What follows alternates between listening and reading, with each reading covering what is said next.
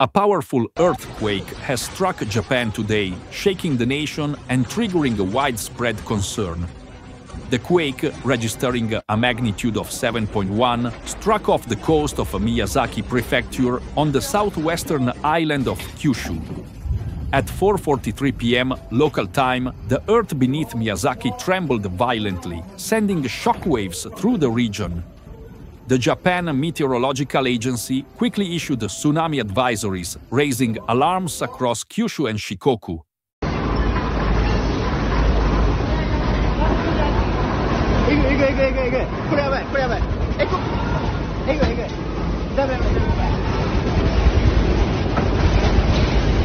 Though the initial tsunami waves recorded were relatively small, only 50 centimeters at Miyazaki port, the potential for rapid escalation kept the nation on edge. The tsunami advisory was only fully lifted at 10 p.m.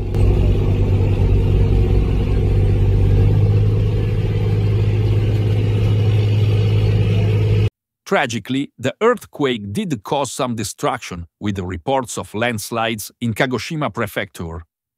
9 people were injured, with many still recovering from the shock of the event.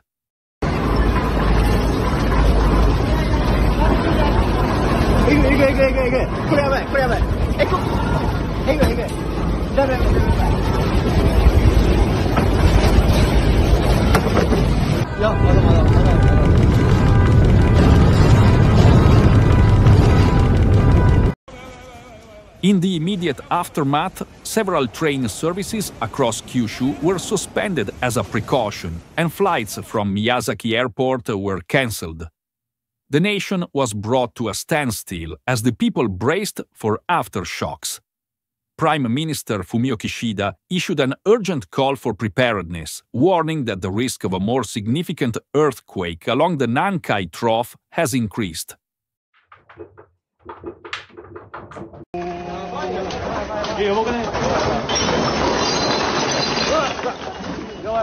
This marked the first time the Meteorological Agency has ever issued such an alert for the Nankai Trough region. Authorities have mobilized quickly, setting up a disaster management task force to ensure accurate information is shared and necessary precautions are taken. 結構ひどかった。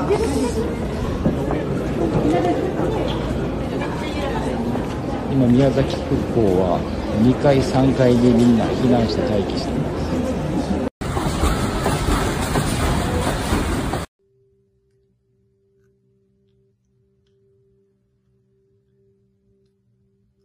Japan is no stranger to the forces of nature, but today's events serve as a stark reminder of the ever-present threat posed by the Pacific Ring of Fire.